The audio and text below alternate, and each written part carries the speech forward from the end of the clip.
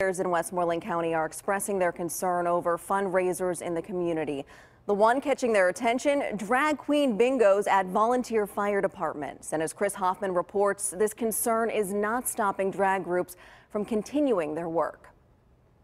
A group of 7 Christian churches in the Mount Pleasant Township area, called Christians Uniting, issued this letter to about 14 volunteer fire departments in their congregation area on March 20th.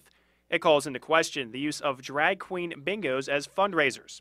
These pictures depicted individuals in a very unpleasant way, not in a way in which God created us to live. The letter says the event encourages the touching, fondling, and groping of patrons dressed in drag, which they feel could lead to lawsuits in the Me Too era.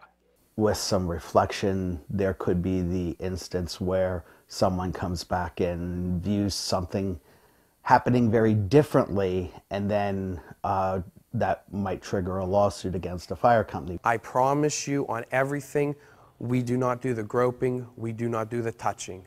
According to Jeffrey Kaczynski with the Sparkling Queens of Drag, groups who do touch and grope are not a fair representation of drag queens and makes Kaczynski's job harder. It's a shame, and it's really a disgrace to not only to the fire departments, but to the gay community. He says his group has raised almost $200,000 in their fundraisers over the past year. According to the Calumet Volunteer Fire Department, the Sparkling Queens of Drag's bingo event raised them almost $10,000 in one night. They're already booking them again for an event in July. We're not letting nobody stop us.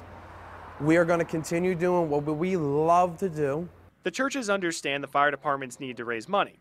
They would prefer the fundraiser, quote, treat each person with dignity and respect. Society has, over the years, viewed people as a commodity, as objects. In Mount Pleasant Township, Westmoreland County, Chris Hoffman, KDKA News.